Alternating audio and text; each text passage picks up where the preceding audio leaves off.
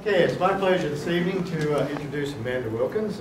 Many of you know Amanda. She was, as Krista said, she was an intern.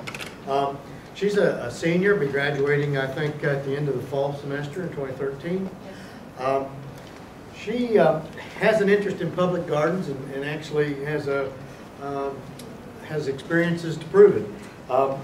Before she was an intern for us, she had was an intern at Sarah P. Duke Gardens in the summer of 2010. And she also, among a lot of the other things that she's done while a student at NC State, she was the technician editor-in-chief, which is the newspaper for campus, the student newspapers, which is, you know, really a lot of extracurricular there, I'm sure. So then, summer of 2011, she was an intern here at the JCRA Arboretum. She's also worked as a garden manager at the Duke Lemur. I can't get it said right. Lemur Center. That's other primates, right? Okay. And she also helped us with our first horticulture science summer institute program. Some of us called it the HISSI program, but our Summer Institute program, it was the first one we had for recruiting horticulture students that were rising sophomores, juniors, seniors in high school. So she helped us a lot with that program, getting that going during the time. More recently, through summer of 2012, she spent at Daniel Stowe Botanical Garden as an intern there, and also did another stint after coming back into these parts of the world in December. She spent basically August through November on a 10-week internship in a place called Hawaii. And basically a 10-week-long internship on Kauai and Maui, and did a lot of things there that she's going to tell us about. And she's going to tell us also a couple of things like why Hawaiians don't eat pineapple, and what is a tico. So we're interested in what those things are going to be. So Amanda, come on up and give us a talk.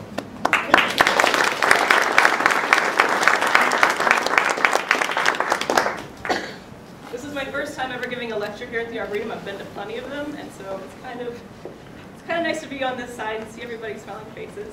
Thank you guys so much for coming out today. So like everybody said, my name is Amanda Wilkins, and I'm a senior in horticultural science here. Hopefully I'll be graduating in December, that's the plan. And so this lecture is about pretty much the last 7 months of my life. I basically left Raleigh in May last year, and haven't come back until last week. So I spent 3 weeks in May and June in Costa Rica, learning about in general about that. Then I did an internship 2 days later at the Daniel Stowe Botanical Garden, and then 2 days later after that I went to Hawaii and did an internship. So it's been a whirlwind year. So just to tell you guys a little bit about, I'm from Belmont, North Carolina, which is a little bit west of Charlotte. And so I did a little bit of calculations to see how far I actually traveled and see how far we're traveling today. And so Costa Rica, about where we were at, is about 1,700 miles away from where I live. Daniel Stowe is about 10 miles away from my house. And then Kauai and Maui is about 4,700. So we're looking at about 6,000 miles, so I have to go about 100 miles a minute to get through this and enough time to get you guys out of here. And I'm sure you don't want to be here all night. So this is Costa Rica. It's north of Panama, south of Nicaragua. And we spent 3 weeks traveling over the northern half of this country. It's absolutely beautiful. We started out in San Jose and basically did this cool swirl motion and ended up back in Liberia. Anyways, so to kind of get us started, our first day, or our first couple days there, we went to a tomato place, and so this was something that was really familiar to us. And they were growing tomatoes underneath in greenhouses, and it was really cool because they were all so tall. And the gentleman who was actually growing them was from Florida, and they had moved their business there because they could produce the tomatoes much better in Costa Rica. So we also met some stuff that we did not really know about. This is a grandia, and this was probably my favorite fruit that we had the entire time there. We know it as a passion fruit, and so it has this really cool outer core, but the inside is this nasty, goopy looking stuff on the right side.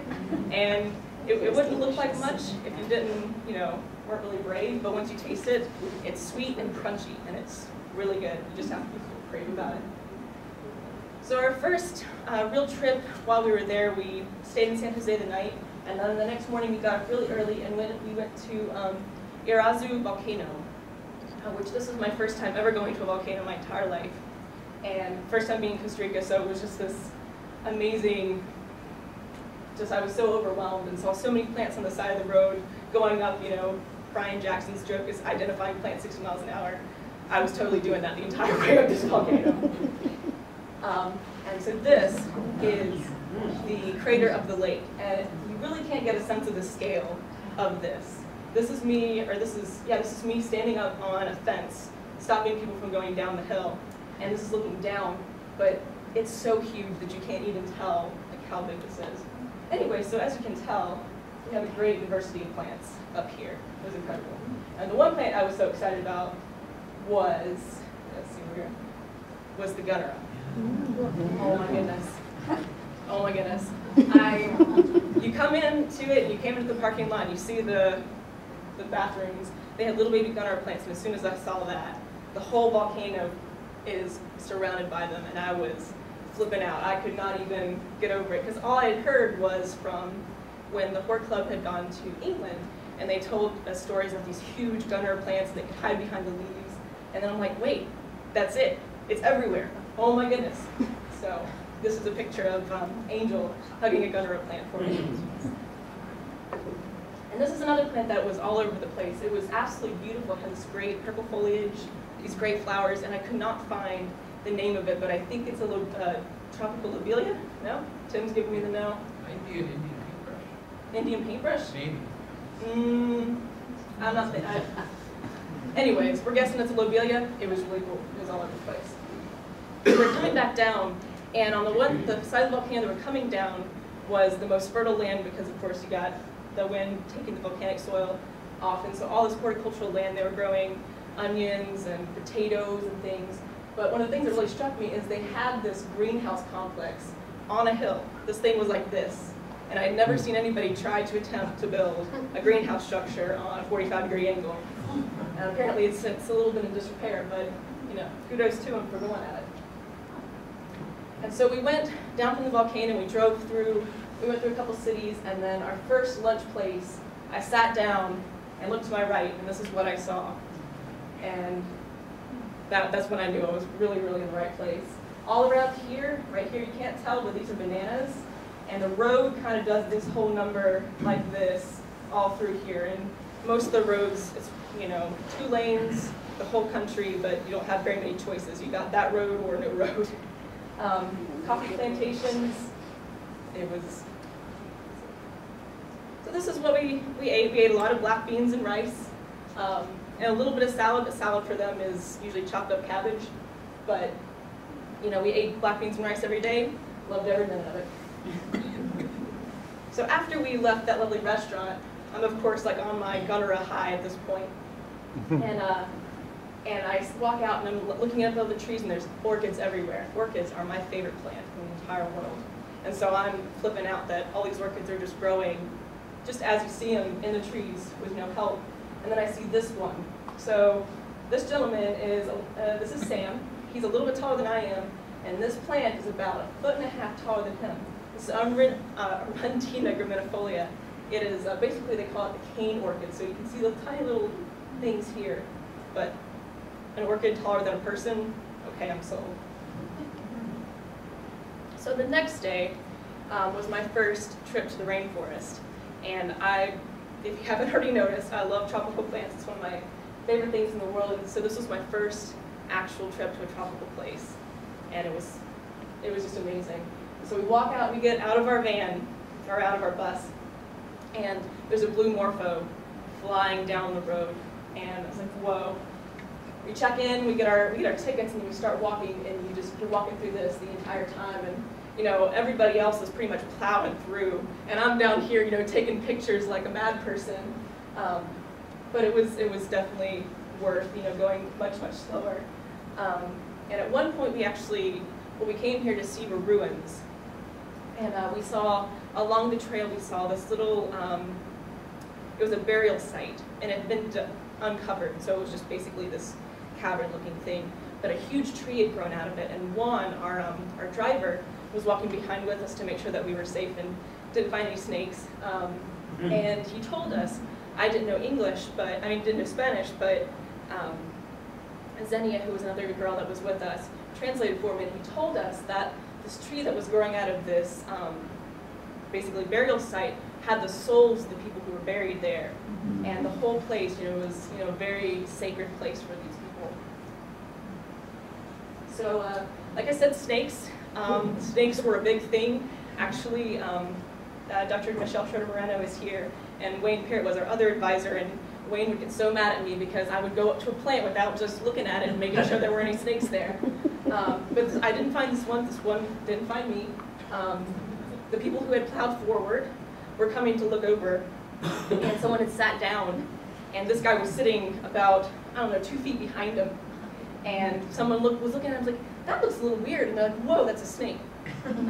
So this is a hognose viper, and this is a baby. So we're guesstimating if the person who had sat down, I'm not sure who it was, I won't name any names, if they'd been bitten, they probably would have been very sick or died because we were way out in the middle of nowhere.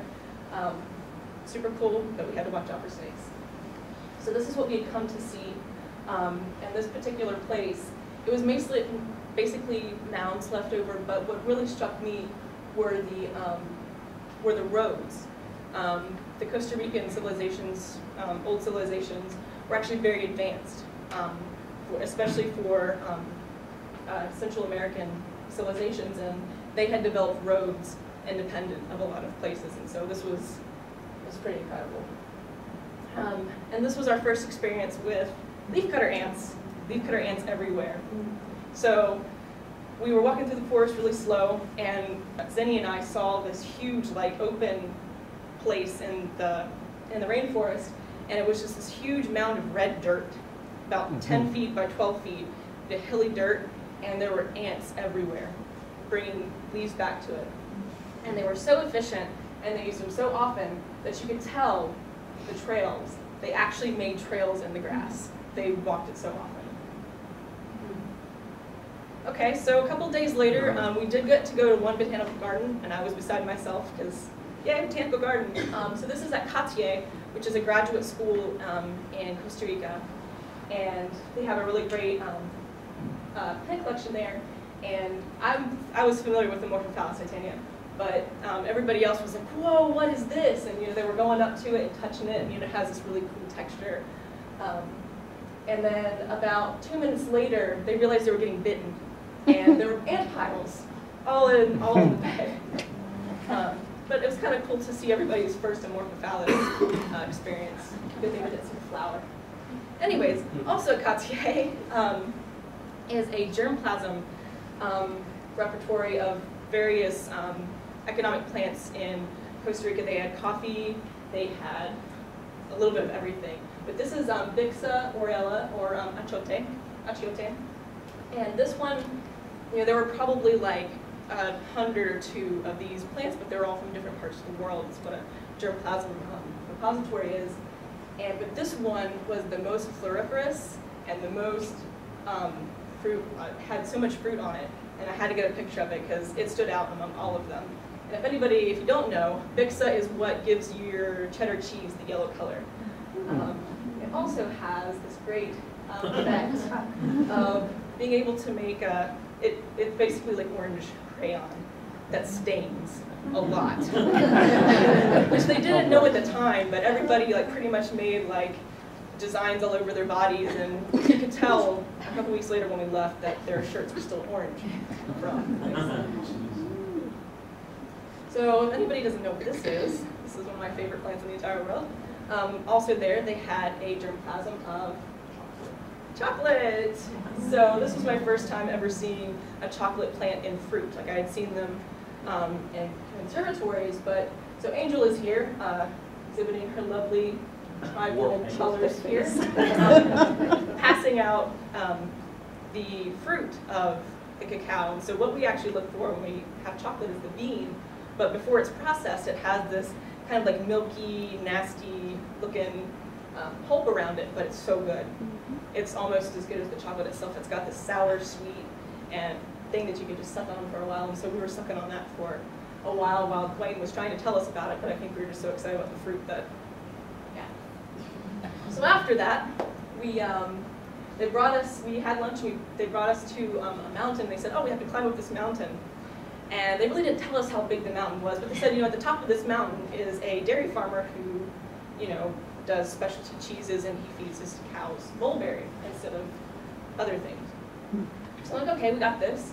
About 45 minutes later, we finally get to the top of this mountain, and we're like, man, we didn't know it was that far up. So what this gentleman does, he does dairy, but instead of letting his cattle roam, he keeps them in a barn, and he has a concrete slab so he can wash the concrete slab, but he feeds them mulberry. And the reason that he does that is because you can produce, it's a perennial plant, so you can chop it off, harvest the leaves and foliage, but it'll come back. And so he has about 30 or so acres, I think is what it was, planted with just mulberry, so that he can come through and harvest every so often to feed his cattle. And this conserves the land because he is on such a, you can't even tell how steep this is. Remember those greenhouses earlier? His land is steeper than that.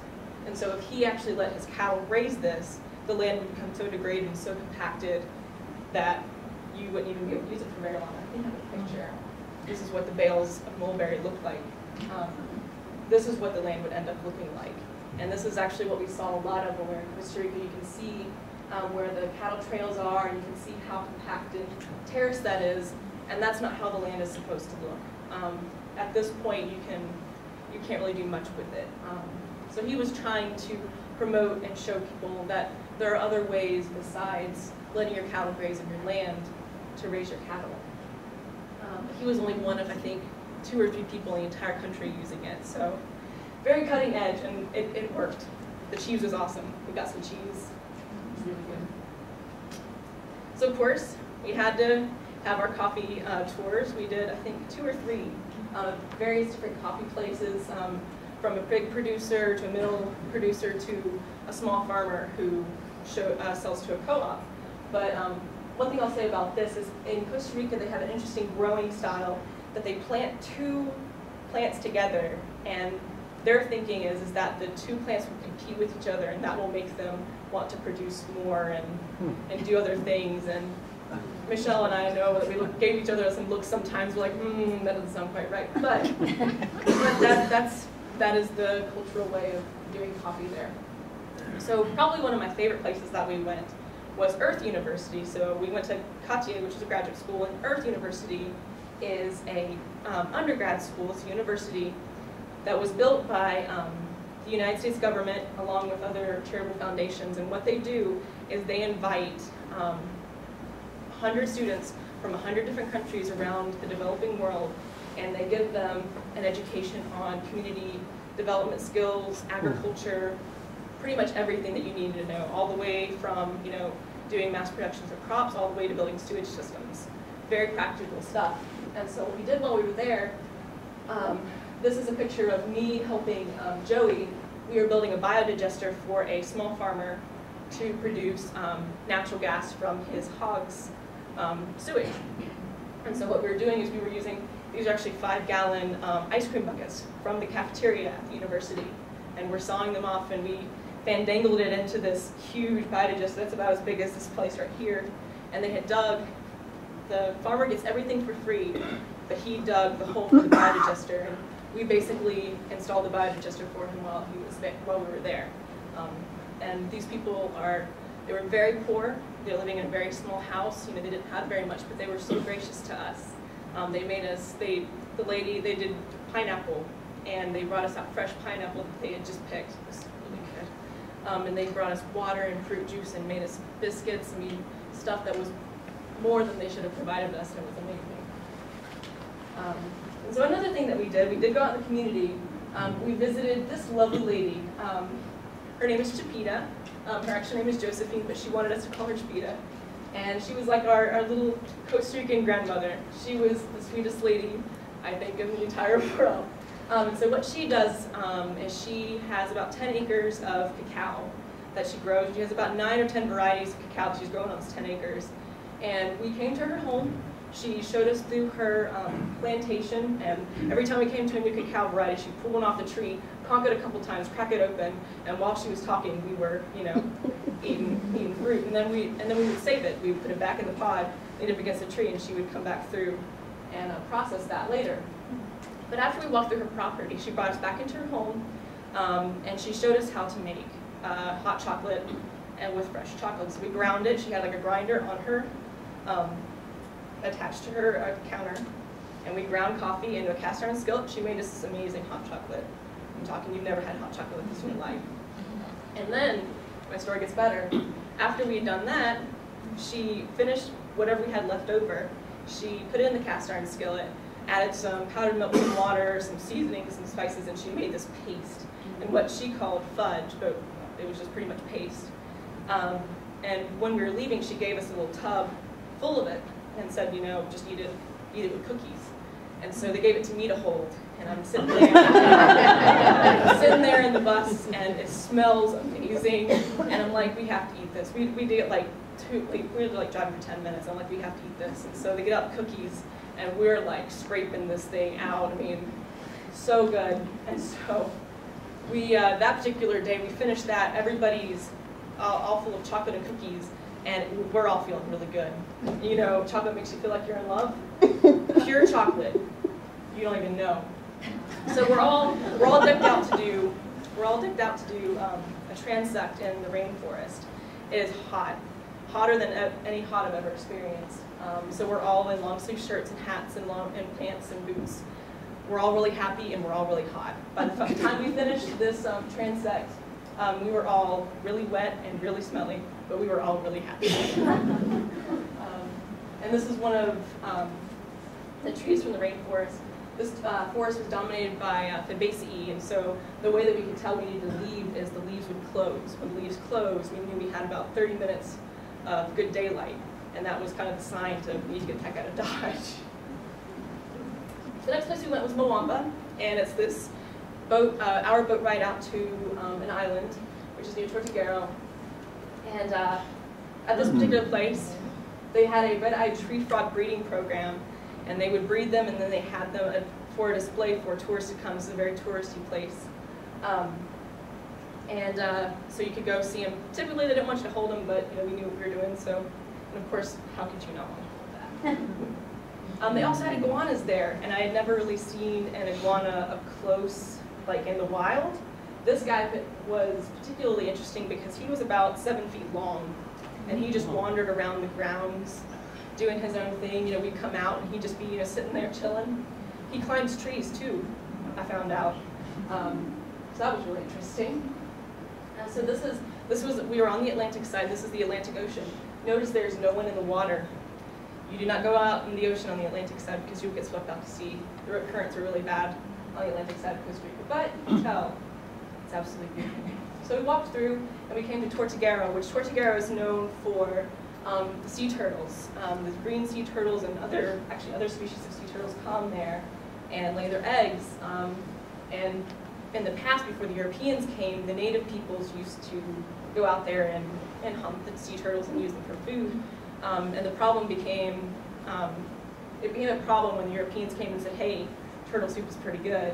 And so they overfished them, and now we have this. And so right now, Tortuguero is an eco-tourist destination for people to learn about sea turtles, and is also kind of a way to help the native peoples balance their needs for turtle and their needs for an income without having to harvest the turtles. This is my fun horticultural moment. We were walking through Tortuguero, and somebody had taken plastic bottles and attached them to wood and attached them to their chain link fence and had herbs going through it, and I was like, I need to do that. So another thing that we did while we were there is we did boat tours in the morning. So really early in the morning, we'd get up we'd be out there like 6:30, get in a boat, and doing tours around this river. And we saw all sorts of things. This guy, he was going, 30, 40 miles an hour down this thing, and he would slow down and whip around. He would see a lizard this big in a tree. And we're like, how do you see that? But he could see him. We also got to see some white-faced capuchins, however you want to pronounce it. It was kind of a bittersweet story. They're really cute, did their thing, but there's so many lodges and things in the area that this particular family group was actually raiding a trash can and eating the trash out of it. So it was kind of a bittersweet thing to see. So this is Turtle Mountain, what we know as Turtle Mountain. It's kind of hard to see because it's cloud, but it's in the shape of the turtle, and the natives believe that the turtles came to that place because they saw this mountain that looked like a turtle, and that's how they knew to come back to it. And this is actually a national park. You're not supposed to go up there, but while we were in town the day before, Dr. Parrott arranged for a boat to take us to this particular place, and so we could hike up this mountain illegally. It was a lot of fun. But we were fortunate. It rained the night before, so by the time we made it halfway up, we were all covered in mud, but it was still fun. And we got to see these lovely little guys. They're about this big. They are blue jean tree frogs, and they're known as that because usually they come up to here, but their legs are blue. They look like they're wearing blue jeans. And these guys were out in full force. So this is at the top of, there's kind of like a ledge and an overlook. So we're at the top of Turtle Mountain, and here's the national park, and here's some houses and some power lines and a city that is not supposed to be there. These people have moved in, and they've been burned out twice, and they still keep coming back, and the government has actually provided electricity and education to them.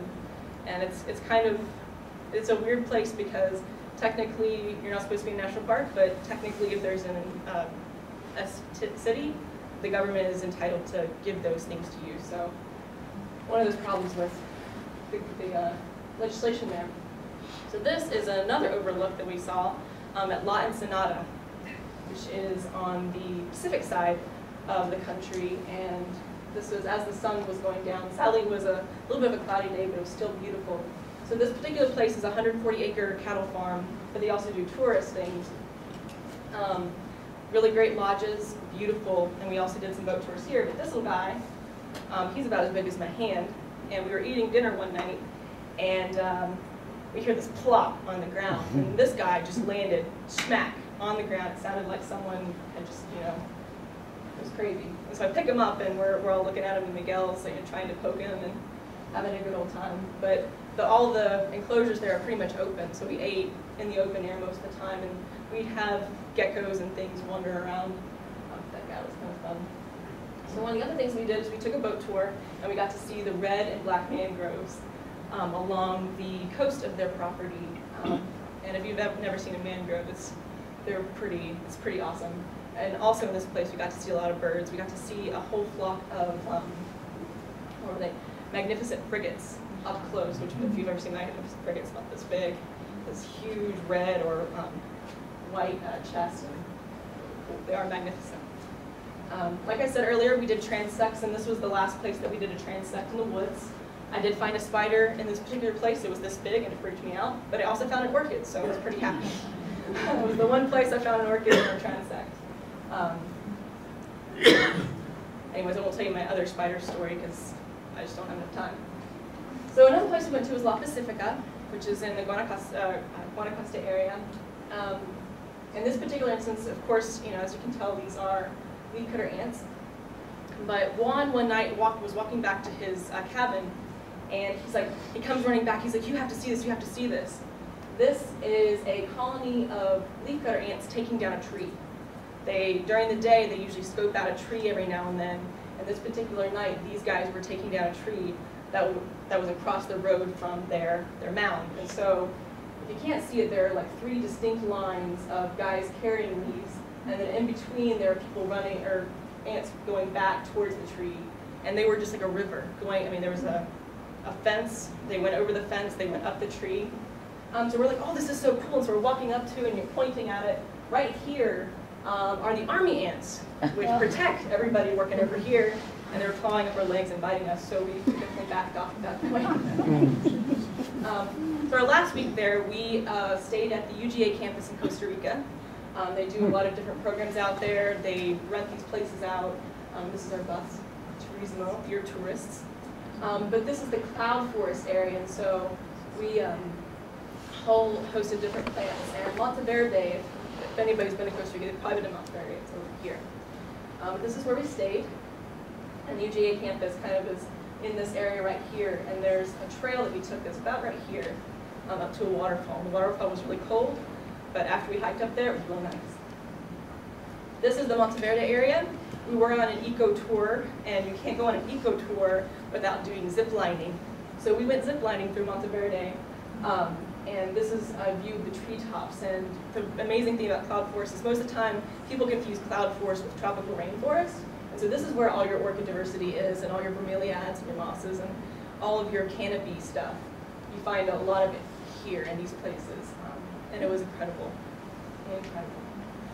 Finally, I'll tie that up. This is Will. This is a drawing that he made of a hubcap shop.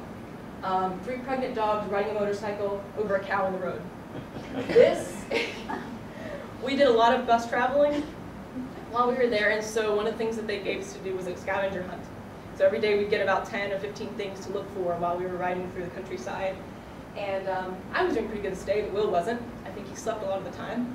And so in an effort to get some points, these were some things on the list. And so he did this drawing in hopes of getting 3 or 4 points out of it, of which he did not. But he tried.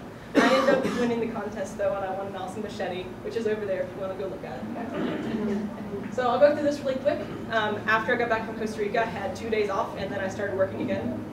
And I was actually their education intern. I did their children's programs over the summer, but I did get once a week to work in the Orchid Conservatory, which when this opened in my hometown, I was ecstatic because there was really nothing like this before 2008 in this area. And so this is a lot of access for people who aren't even familiar with tropical plants. Sadly, this is a picture of it a couple weeks ago. The last day of my Hawaiian trip, I lost my hard drive with all my photos, so these are the photos that I could rally up, and some of them I took in an effort to show you guys. So this is the opening, and when you come in, you're immediately smacked and hit in the face with orchids. And I love this one because this oncidium is really large. If you've ever seen an oncidium, most of the flowers are about this big. This one was like this big, and I was like, whoa. So, anyways, so when I got back from Costa Rica, I was really kind of, down about it, because I missed it, and I'd been there for a long time. But then I went in the conservatory and I saw this, and I'm like, that's a chocolate flower. And I looked up, and there's a chocolate tree, and I'm like, oh, Costa Rica, this is great. They have a huge, really big chocolate tree. Sadly, it will not set fruit in this place, but at least they have it, and it's a good teaching tool. Then I turned around, and there was this sappy stuff in this, flowers, and I'm like, what is that? And I looked up, bananas. It's like, oh, home, okay, I'm good. Got my Costa Rica fixed. Also, if you guys don't learn anything else from my lecture, please learn that you should only buy organic bananas. You can buy nothing else organic. Do organic bananas. It's worth every 30 extra cents that you pay a pound to get organic bananas. Because I've seen what conventional bananas do to the land. Just take my word for it.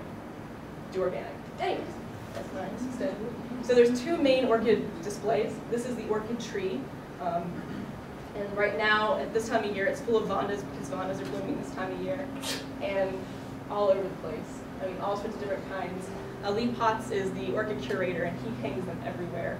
All sorts of different kinds. Anything that he can pull that's flowering. One of my favorites is this Callia Walkerina variety princeps, and it smells amazing and forms really cool ball. There's our Vanda. So speaking of cool plants stashed in cool places, this is a bulbophyllum species that I saw tacked to a wall in a corner, and no one would have ever seen it if they didn't know what to look for. But this is a flower inflorescence of just clump flowers, and these are the petals all coming down.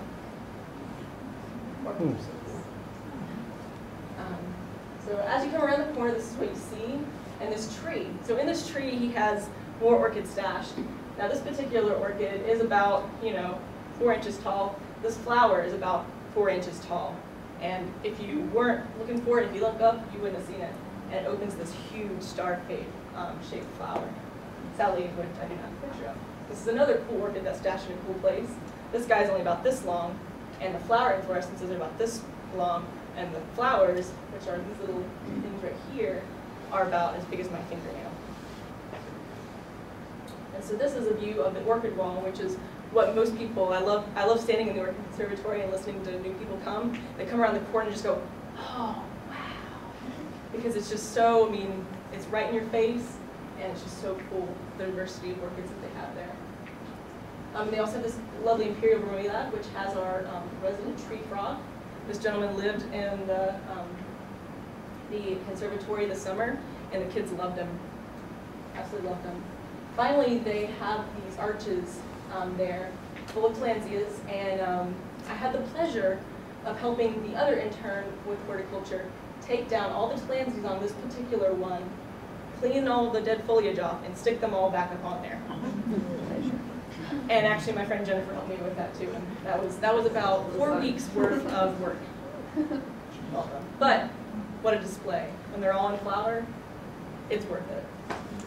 So finally, what you've all been waiting for. I'm gonna get through this. So I did 8 weeks on Kauai and 2 weeks on Maui, and I'll just start off kind of prefacing. So it was about an 18-hour trip. I left 8:30 in the morning here and arrived about 3:30 in the morning our time there, 10 o'clock at night their time, and I was dead. I was dead. And so I went to bed and I slept for 12 hours, and I woke up and I'm like, I have to go outside. I don't remember anything from last night, but I have to go outside. And this is what greeted me. Our intern grandmother, this is outside her house, and what an amazing way to start the internship. This particular mountain range right here, if you go a couple miles in, Mount Wai'ale'ale, which is the wettest point on Earth, is over there. So anyways, so I'm like, oh, this is incredible. You know, the view from her place is incredible. We go to our house. This is the view from my back door. So right here is the valley that goes down to the ocean, and around the corner is the garden. So I'm like, oh man, I gotta walk around the yard. I see this in bloom in my backyard, and I see at least 3 other species of hibiscus, and it's incredible. So this is the view of my backyard. Another wonderful mountain in the back distance, and this is my window right here. So I got that the entire time I was there for free. They paid us to work there. And of course, but we had to deal with the chickens. Yes, this is a chicken in the tree. And yes, Kauai is covered in chickens. Yes, they make a lot of noise. And yes, chickens do cross the road to get to the other side.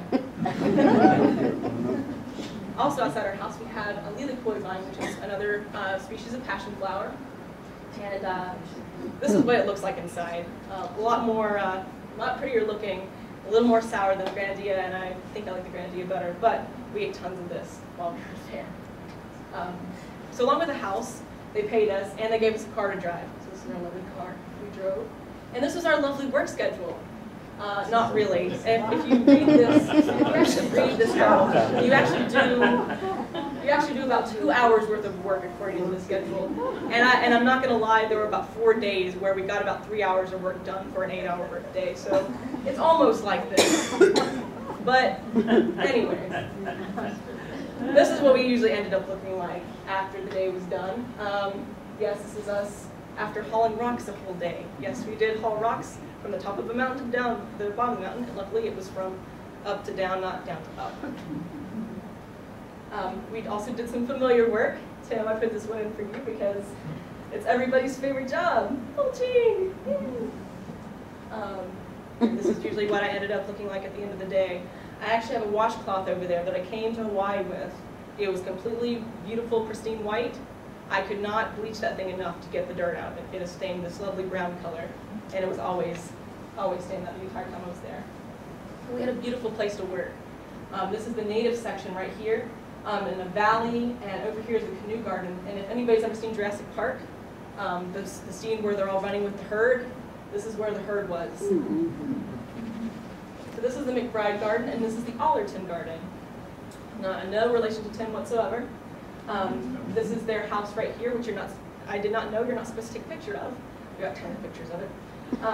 And they have palms planted out side of it, so this was our private beach the entire time we're there. So we took a walk the first day to give you guys a little bit of overview of the plants. This is a Schefflera takeda, which is a common coastal plant. But the only Schefflera I've ever seen is, the budding plant. I think it's about yay big with little pretty purple flowers. Some of you probably had in your yard. This one was a full-size bush. This guy, got this big to this big, depending on where he was. And the cool thing about this plant is this plant stops your goggles from fogging up if you ever go snorkeling. break off a leaf, crunch it up, put it in your goggles. You never have to worry about fogging. Don't ever use the chemical stuff. And this orchid has like the best view in the world. And I was so excited when I saw orchids growing everywhere. They didn't even have to tie them to things. They just set them. They had a wall. They just set them. Took them out of the pot, set them down, and they grew. So mad. Anyways, so this was our garden for 8 weeks. And this is another view of the Arboretum garden. Now, the McBride garden was more of a naturalized garden. And then the Arboretum garden was actually a landscaped garden by the Arboretims. They were big landscape designers, and they had landscaped their entire property, spent probably more money than the Biltmores, or I mean the Vanderbilts ever thought about putting into Biltmore. And their vision was, they built it back in World War II, but their vision has become something that I don't even think that they could have imagined it to become. The reason I'm showing you this picture is this particular area was designed to be like a big grand hall and emulating a forest. And so if you can't tell right here, there's a different planting of undergrowth here to emulate a stream. And it had started on an area that we walked along the path, just like a stream. So this was going up. They had statuary all throughout the garden. And of course, our Morton Bay figs. They had several of them in the garden. These particular ones are famous because, if you've ever seen Jurassic Park again, the eggs were right here when they started hatching. So a little bit about the wildlife. So you guys heard my, my chicken story. Well, this is the native duck. It's called, oh my goodness, gallinule, because I always remember gallinule. Anyway, the gallinule, and it makes this really strange honking noise. It almost sounds like a toy. And they live in the stream that was in there, and we'd always hear them honking. So this was the sunset from my first day. I'm off to a pretty darn good start. So 10 weeks of this. And so while we were there, we did a lot of stuff, but we had to deal with a lot of invasive plants. This is a philodendron hillside. Philodendron, the leaves are this big. House plant, you guys probably have in your house, has taken over. And this is basically the Hawaiian kudzu, is what I call it, because it's about that invasive and aggressive. This is a night blooming cereus. Most Hawaiians love this plant and know it, but it is also very invasive, but very beautiful, and it only blooms at night. Finally, this is a kukui nut, which is the native, which is the state tree of Hawaii. It is not a native tree to Hawaii. The Polynesians brought it with them as one of the canoe plants. And they also call it candle nut because the native Hawaiians use it as a candle. They would burn it and burn slowly. They use it as a sunscreen. The juice that comes out of it, you can also use it as a sunscreen. Yes, Hawaiians burn, but you may not know that. So they would use it, but it's gotten out of hand. It grows along stream sides now, and it's pretty much the dominant tree, and it's very invasive too. So this is where all the magic happens. This is our growing center, and the NTBG works with the state agencies to grow native and rare Hawaiian plants, and so a lot of the plants that are in here have 700 to 100 to 50 to 10 individuals left in the wild. So very important work. So all these growing seed beds, they had this cage here because of rats.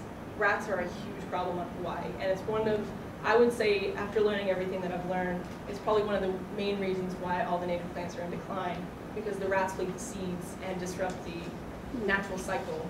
The plants did not evolve with rats, so they actually put these up here to protect the Pichardia from the. Speaking of Pichardia, this is the native Hawaiian palm. It used to be the dominant palm. Huge, massive forests of it. It's huge. This is one of the medium-sized ones to give you guys some scale. Dane, who we will see a lot of, is a little bit taller than me. Just to give you guys some scale. And they had the fortune of being able to grow in volcanic rock. They would sow seeds in volcanic rock, and stuff would grow. It's not fair. Anyway, so this particular plant in this pot is a Flugia neo. Well, I'm not going to say that. Anyways, the thing that you need to know about this is this used to be the largest tree in Hawaii. It was the dominant hardwood tree. It has a really dense wood, really pretty. They used to use it for weapons. And now there are less than 70 individuals in the wild. This particular gentleman was saved from a population that is not there anymore. and it's actually in slow decline. The cool thing, it's in the E4PAC. But I have a better story. This is a hopeful story. This is Brighambia insignis, or a lula, or I call it cabinet on a stick, because it looks like a cabbage on a stick. And but back in the 70s, when they were really starting to do like conservation programs at the garden, the current director and another gentleman who was doing programs rappelled down a 200-foot cliff and or jumped out of a helicopter to pollinate and harvest seeds off of these plants to make sure that they would be able to procreate. And so back in the 70s, this population was about 200 individuals at the time. So they went there, pollinated, got seed off of it, brought it back. One of the researchers showed us a picture of the place that it was at in the 70s and the place that it looks like now. There were about 200 then, there are 2 now, just to give you guys some perspective. But these guys in the up and up, the only things they have a problem with now are snails in the greenhouse, but getting better. See, we've got some good looking individuals here, so good happy story. So here's our Bachardia hilbrandii, or the lobe lube. They use it for all sorts of various things. I actually have a bracelet that I made from some of the fibers while I was waiting for the rain to stop one day. So our first day there, we planted more Bachardia proms and other things there, and then we got to pruning the Bachardia, and that's how big the palm fronds are on that. And she's about as tall as I am, so I'm up there with a handsaw, handing these huge fronds down to her, and we made this huge pile that came up to about here. So if anybody can guess what this is. Huh? Nope. Huh? Breadfruit, very good. Breadfruit. So this is an up close and personal view of a breadfruit, and it's actually a conglomerate fruit, so each is an individual flower. So we got there, and this is Jeff, and Jeff is like, oh, look how big this leaf is, and he like up to his hand to give you some scale. I was like, I can do you one better. The petiole starts here, the tip of the leaf is here. And it's probably one of the biggest ones I saw while we were there. So the big thing that the NTBG does is they have the Breadfruit Institute there. And this particular plot is at the McBride Garden. Their actual germplasm repository is in on the Kahana Garden in Maui. But they're doing breeding programs out here and monitoring programs to see when they flower, when they fruit, what they do when they do at certain times of years. And so we were actually planting and mulching and cleaning up different things here, but we did a lot of cool things with the Breadfruit Institute. This is the female structure, this is the male structure, and it has really, really pretty leaves, and the diversity is really cool. So leaves here, really lobed, leaves here, no lobes at all. The fruit is this big, the fruit on that one is about this big.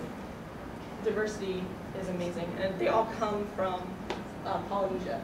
So in these areas, the Breadfruit Institute works with the natives to collect different species from the different islands, and then does cultural and nutritional information access. And so these are actually this is a wood panel story. This is a native way of telling stories, and this is a breadfruit hammer, or knife. And if you hit it hard enough, it's as strong as a butcher knife. Then we also got to make breadfruit flour. You won't see it anytime soon, sadly. I wish you did though, because it tastes better than flour and it's much more nutritious. This has protein, all sorts of vitamins and minerals, high calorie content, which is really good for malnourished places in the world. And what they're hoping to do is introduce this as an value-added product in various countries. So here's our native plants. This is a pandanus, or hala. We had the pleasure of dealing with this guy. Now it's a very attractive plant, and it's a very dominant plant in the northern part of the island, but it has serrated leaves, and it sheds these leaves very readily.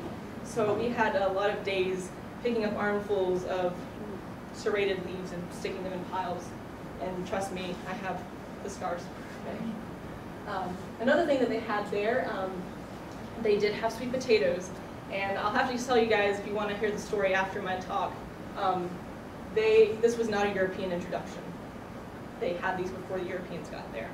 I'll just say that. And this is another lovely little, it's not native, but it's not quite as invasive as all the other non-native things. This is noni. And this is a particularly ripe noni that's fallen off the tree. And we smelled this before we saw it. If anybody is familiar with noni, it smells absolutely terrible. But it's a very medicinal plant, and you can eat the fruit. It has lots of good things in it for you, and they say it's a good immune booster. It's also good for treating wounds, and I actually used it several times to treat cuts that I got. And this is the flowering structure. This is how the fruit actually turns into this big, massive fruit, but it starts out as a clump of flowers like that. So we did do some native medicine. This is Uncle Richard, and so as a term of endearment in Hawaii, you call somebody uncle or auntie as a way of showing respect. And so this was Uncle Richard. He's from Niihau, which is one of, I think they call it the Forbidden Island. He is a native Hawaiian, and he showed us how to make maternity medicine, which is made out of pandanus root tips, sweet potato, coconut, sugarcane, and 9 drops of sap from a banana inflorescence. And so it turns out we made it in a pot, and it tastes about like a pumpkin latte, actually. It was really good. But none of the native Hawaiians would eat it because they're like, we're guys and we're not pregnant. So, but it was really good anyways. So a couple projects that we worked on. This is the Makawaki Cave. And I wish I had more time to tell this story, but Dr. David Burney, who is actually from High Point, North Carolina, came to Hawaii and was working there at the NTBG. And one day, back in 1991, he decided to go down this side trail because he saw people going there really often. And they were coming to see this cave, which is right in here. And this is actually a sinkhole. You cannot get into this except for a small little doorway down over here. You have to climb through like a little hole in the rock, crouch down, to get open into this open place. And they were coming to see it. Well, this is what it looks like now.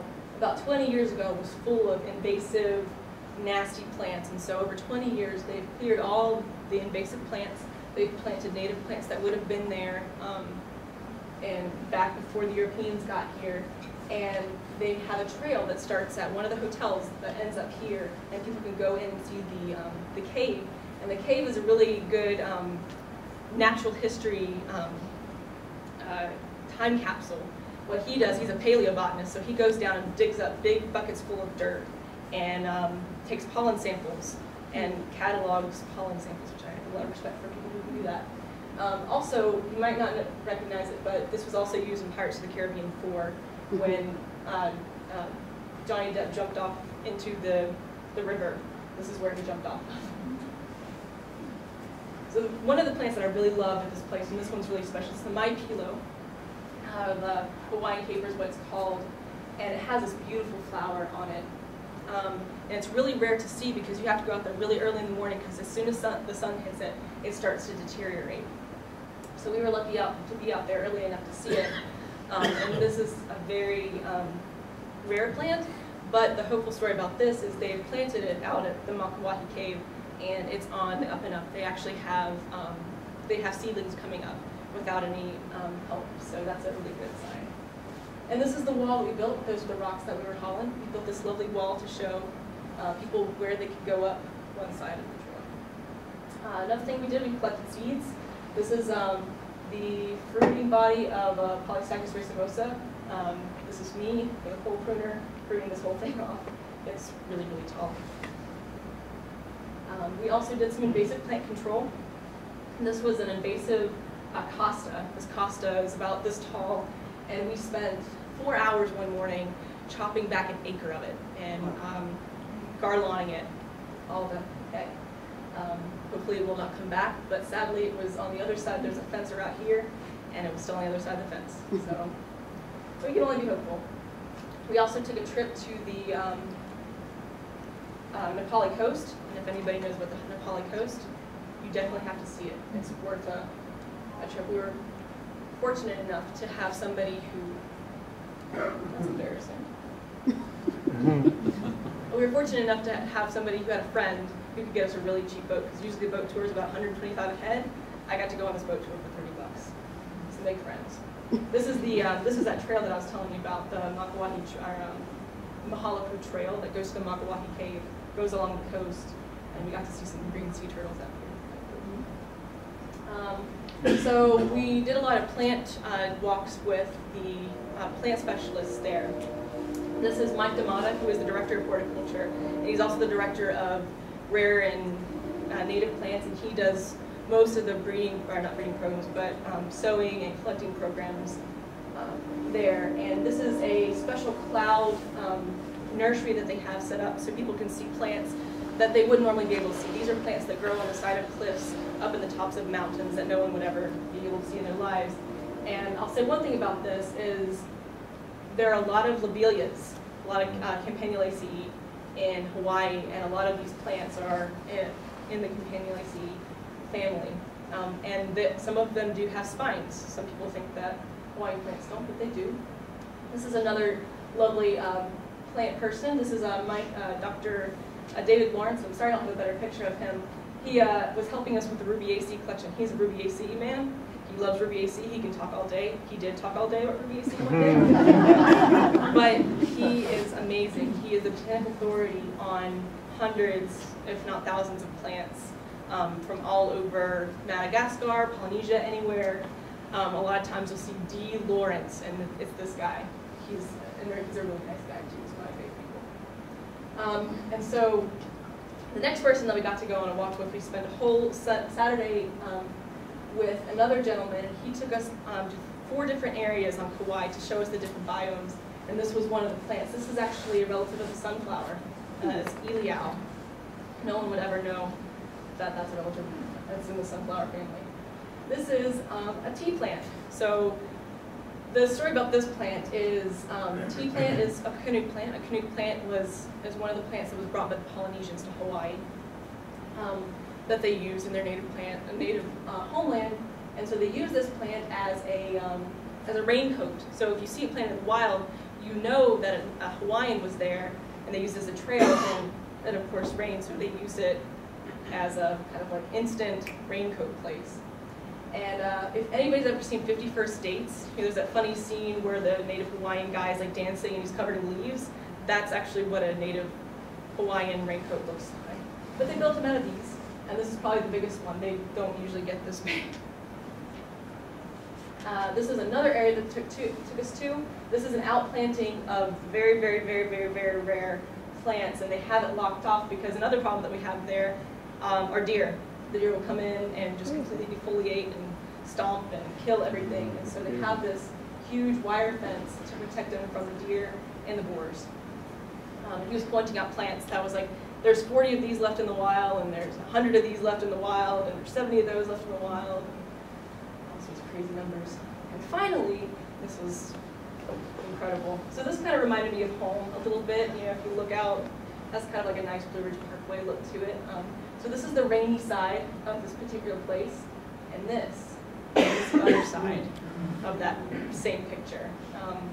And this valley is huge. This is the Kalalau Valley, and you can actually hike into it, but it's not recommended. You have to leave from a place over here, and it's a 12-mile hike that takes several days and sometimes you can't do it because of the time of the year. It's really crazy, but the plant diversity of just seeing how just the microclimates was really cool. So this is our walk to the wet side. Tons of tree ferns. This is actually a bog area, and a lot of carnivorous plants live here, and there's also a lot of wild violets here. We saw a couple of those while we were there. This is another lovely gentleman. His name is Brian Yamamoto, and he gave us a plant talk a couple times. This is him with another Morton Bay fig in another part of the garden. This particular Morton Bay fig is kind of famous because it was also in Pirates 4 when they were doing something with the mermaid. This is the one that they used. So he was telling us about plants, and this is I call it poison apple. I don't exactly remember what the plant was called specifically, but if a native Hawaiian had done something bad to somebody, they would have to kill themselves, but they would have to do it with this plant. So they would pick 2 off the tree and say, choose which one you want to eat, basically. You choose which way you want to die, and so you'd always want to pick the bigger one.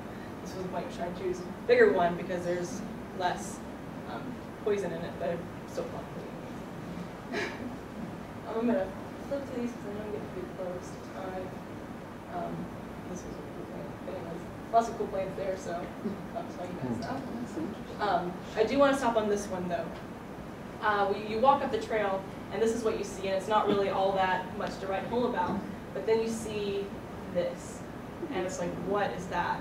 And so this is the fruiting body, basically. These are the seeds out of this plant, and all along the stem are these little masses. In this particular family, the Monominaceae, is all of them have those fruiting bodies, and it was really cool. And Dr. Lawrence discovered this plant. Anyways. Orchids. This is the largest orchid in the world, Rhimenophyllum speciosum. They had like 5 of them tacked up in these palm trees like this. And you can't even tell how big this is. This thing is probably twice as tall as I am tall. And it flowers. The flowers have these huge, long inflorescences that are as tall as me, and the flowers are this big. It's pretty incredible to see. This is a starfruit. They had a huge, what is it? A plantation, basically, of all these fruits, and we actually got to pick starfruit off of this tree. Never thought I'd ever do that in my life. So the other 2 gardens, I'm going to flip through these really fast. This is the Limahuli garden. These are lo'is, which a lo'i is a native place where they do taro, basically taro fields. And it was in this lovely valley, the Limahuli Awapua'a, which is their way of kind of dividing. It's kind of like cities. Hawaiian cities is your Awapua'a, kind of. And this is the other side of the valley. And there we did a lot more cultural stuff. So in the lo'is, they actually let us pick taro for our paina, which is kind of like our end of the year, or end of our internship potluck.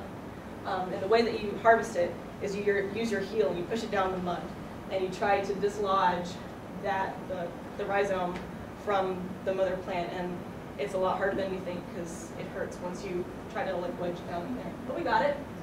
We also got to make leis. They taught us how to weave the tea plant into an actual cord, and these lovely people made some stuff. We also got to help with the 3 Hollies project, and this wood right here, we hand stripped it, stripped the bark every morning for 3 hours, and then in the afternoon we would take it and we would throw buckets of salt water on it to cure it. And they're going to use this wood to make the hale, which a hale is a traditional Hawaiian house. And so they're going to make a house out of this wood that we cured. Kind of strange one. And this is a waterfall at the top of the valley that I showed you before. The cool thing about Limahuli Valley is they have this hanging shelf up here. So a hanging shelf is basically something that you have to be helicoptered into to actually get onto. And then they can hike down, but you can't hike up to it. And this is the water running down to the top of the valley. And this is the beginning of the river, and rivers are very important in their culture. And I wish I could tell you the story, but I know I'm getting close on time. This is, ask about my fishing story. Let's just say I gashed my leg open and my hands open on coral reefs when the tide was coming in. It's a lot of fun. This was, so the garden's over here. On the other side of the mountain, this is the Nepali coast. And there's a trail, the Kalalau Trail, that you could take into, this kind of goes halfway through to the Kalalau Valley that I showed you earlier. And one day we went on a hiking trip. The cool thing about that one, though, is you could actually see that the native Hawaiians had used it. There were bananas and the tea plants planted along the way, and it was just really cool to see how you knew that they had used it before. Finally, the last week that we were there, we were on Maui. We stayed in Hana for 2 weeks, and the Hana Valley, the road to Hana has 600 and some odd turns, and it takes about 3 hours to go about 20 miles. I did that 3 times. It was like riding a roller coaster. But this is one of the oldest taro plantations on the island. They used this back when the Hawaiians first came, and it's still in production in some capacity. This is kind of a sad story, though, because this place used to be in full production. You can see that some of these are kind of out of use. Drugs have been a really big problem in Hawaii and have affected this community. So this was where we stayed for 2 weeks.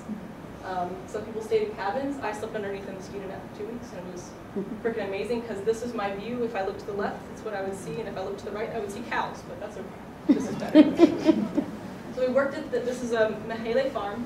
We worked here once a week and helping with, it's basically a community garden, and all the produce went to people, locals in the community, and they would come and work. It was really nice to get to know some of the native peoples. Here's some of them doing taro. We actually, every day we would have a potluck, and so this was us actually cutting the taro that we're going to mash up and make into poi, which is not as bad as people think it is. And we also got to eat some coconut. I was very happy about that.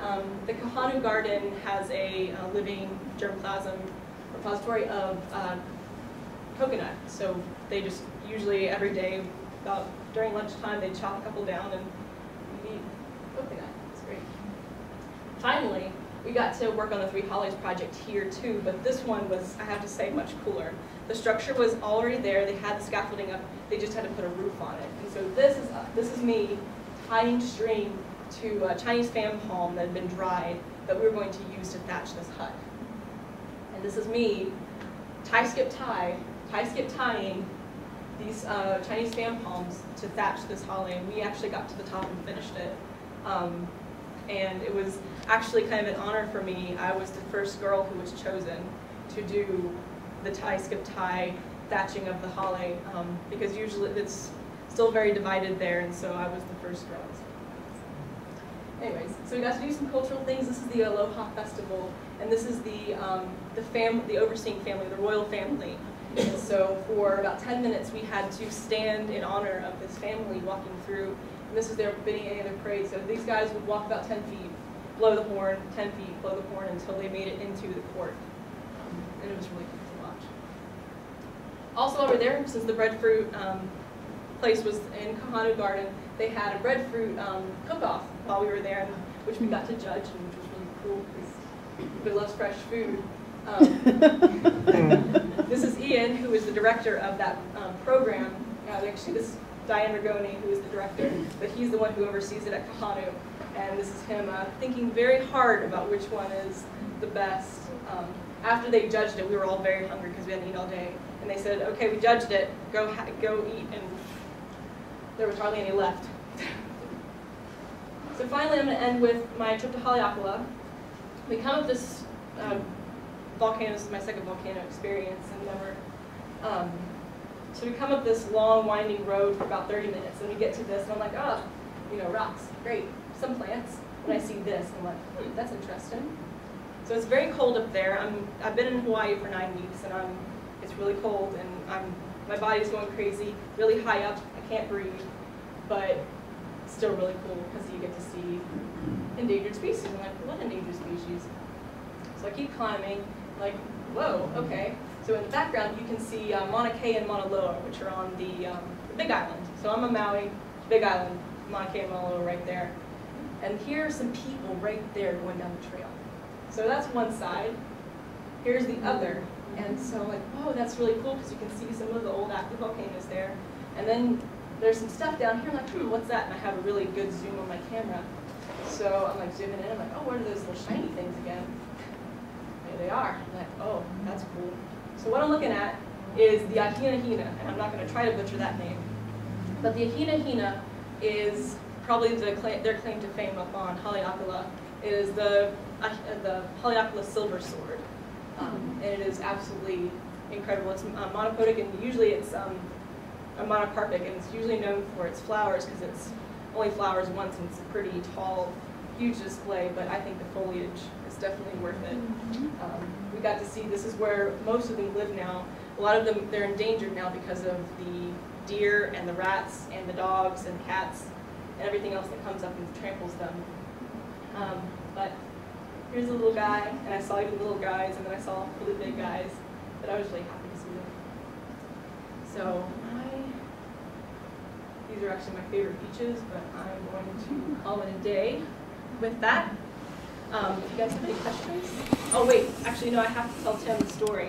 Tim asked me earlier, if you go over there, I have a little bag about this big of with rocks and things in it. And he's like, why did you take rocks back from Hawaii? You're not supposed to do that. And the natives tell you, everybody tells you, do not take the rocks. You know, if you move a rock, move it, put it back where you found it. And I did do that a couple times, but this is my favorite beach. This is Beach Wainapa, or Wainapa Beach. It means the most shimmering water. This is on Maui. This is me, the only person out there. And I usually was the only person out there. But those rocks came from that beach. This is my first pebble beach. And the reason that I say they came with me, they chose to come with me, is the back pocket of I had one pocket in the back of my bathing suit, and I came back to the camp one day and those rocks were in it, and emptied them out, because what they say is you can take them back if they choose to come with you. They have to choose to come with you. And they hopped in my pocket, and I'm like, it was my favorite beach, and they hopped in my pocket, and I'm like, okay, I'll bring them back. And nothing bad has happened to me. In fact, I'm standing here in perfectly good health, able to tell you guys my long story about my travels, and that's what it is. I hope you guys enjoyed it.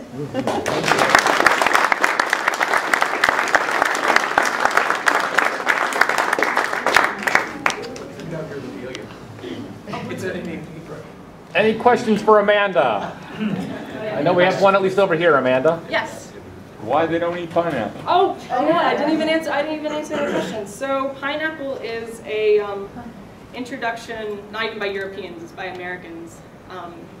It was just a really good place for people to grow pineapple in the United States without having to import them, and so they put tons of pineapple out there. You know, adult fruits was one of the reasons why the United States actually took over Hawaii at the turn of the century. Oh, Yeah. So it's not a native plant at all? Not at all. No, actually the other place that we get most of our pineapples from is Costa Rica. And we actually visited a pineapple farm in Costa Rica. But yeah, it's actually not a native plant, and most Hawaiians don't even like it. Because we put it there? Because we put it there, but it's not in their culture to eat it. Yeah, they even eat less papaya. Their thing is taro. You know, they're really big taro eaters, and taro actually has very different flavors. Most people try poi and they're like, oh, it's gross. Well, depending on the variety of taro that you use, you get a different flavor. I had sour poi, I had oatmeal tasting poi, I had sweet poi without anything added to it. So it just depends on what you're choosing. Long answer to your question. And a tico, that was my other question. A tico is kind of an endearing term for a Costa Rican. You know, I'm a tico, I'm a Costa Rican. That's Costa Rican komo. yes. What does breadfruit taste like? It tastes like, it has very different flavors. It's very fleshy and bready, and you can make it in very different ways. We had it fried, we had it steamed, we had it baked. So it depends on how you get it, depends on what variety you get. For example, the last day we were there, Diane Rigoni, who's the director of the program, brought us this little brown one that she'd been baking in the oven for 40 minutes, and she cracked it open, and it was green on the inside, like lime green. And it had these huge seeds on it, and some of them have seeds and some of them don't. And it smelled really weird. It smelled kind of rubbery. And we're like, and she's like, go ahead and try it. You know, she had been eating it. It tasted like bubblegum cake. Bubblegum cake, if you can imagine what that tasted like. And it was really good. I probably had, you know, a good chunk of it. Yes? Orchids aren't native to Hawaii either. They are not. There are only 2 species of native orchids, of which they're terrestrial and very, you wouldn't even know that they were there, kind of like our native orchids here with the crane flies. They are also very endangered. The native Hawaiian orchids are very endangered. But yeah, it's sadly we didn't see the native ones. I wish we could have. But it is what it is. I saw another hand over here. It smelled kind of rubbery. And we're like, and she's like, go ahead and try it. You know, she had been eating it. It tasted like bubblegum cake. Bubblegum cake, if you can imagine what that tasted like. And it was really good. I probably had, you know, a good chunk of it. Yes? Orchids aren't native to Hawaii either. They are not. There are only 2 species of native orchids, of which they're terrestrial and very, you wouldn't even know that they were there, kind of like our native orchids here with the crane flies. They are also very endangered. The native Hawaiian orchids are very endangered. But yeah, sadly we didn't see the native ones. I wish we could have. is what it is. I saw another hand over here. Yes? We had that slide in Costa Rica of the large greenhouse. But was it just tall or was it kind of, I couldn't tell. It was on a slope. Slope. So it looked tall, but it was actually just a really long complex of more like shade houses than a greenhouse. But the fact that they were there on 40-degree incline was pretty impressive. Any other questions? Yes, ma'am. Amanda, did you see much shade-grown coffee in Costa Rica? We saw both shade-grown and sun-grown, and we talked about the benefits and the downsides to both production methods, but yes, we did. I think that was the preferred way of growing it with the smaller producers, but there's also other cultural methods, but yes. So, yes. I've read and heard a bit in the past about the uses of the banana industry. Could you quickly elaborate on your admonishment about the organic bananas? Well, okay, so when we were at Earth University, we had the fortune of, if you've ever been to Whole Foods, you know, the bananas that you buy at Whole Foods, or actually some of them were grown at Earth University. They have a huge banana plantation that they teach, you know, about production. It's another way that they raise money for the university. And the management practices, to even manage them with that, takes a lot of manpower. They have a problem with a fungus there that is slowly, you know, decimating. So they have to go through and hand cut these leaves off if they want to do it organically without having to use lots of pesticides.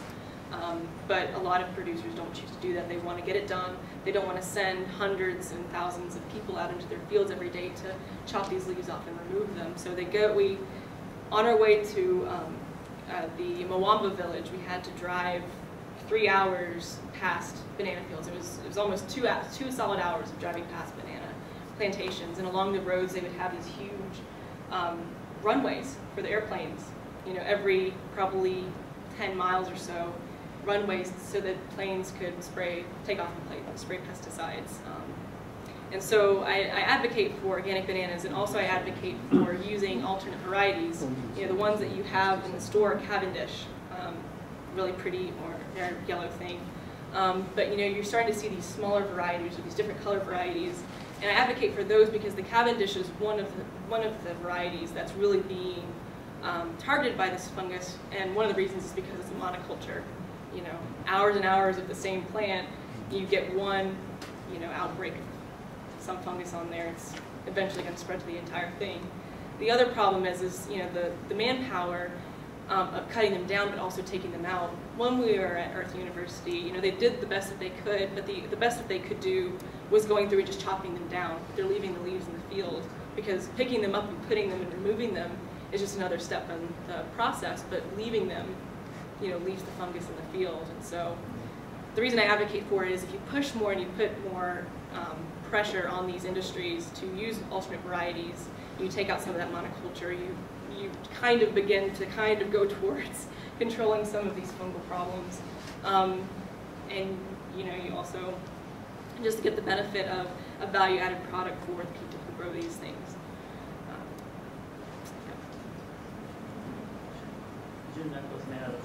Oh yes, actually. So this is my lei, my farewell lei.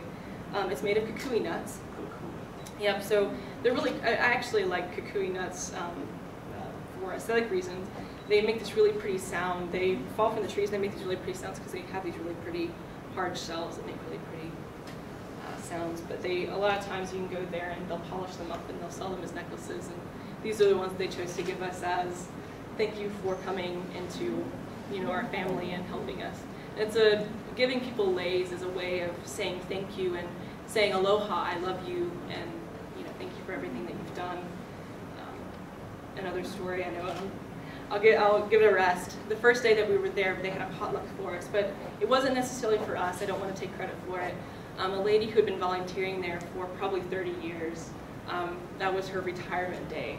And we had come in, and everybody who came, everybody who'd been working at the garden, who'd been a volunteer that came, gave her a lei. And some of them were bought, but a lot of them were handmade. And the process of making a lei and the process of giving someone a lei is like the ultimate show of love in Hawaiian culture. And so by the time she left, she had this huge mound of leis of just like various kinds. Some of them were shells, some of them were plants. You know, some of them were nuts, all sorts of different things, and it smelled amazing. But it was so cool. It was a teaching moment, but it was also a moment of you actually got to see this ultimate show of love for this person. It was really cool. I'll be over there. You can come look at my stuff. I'll let you guys go home. Thank you so much, everybody. Though. Thank you, Amanda.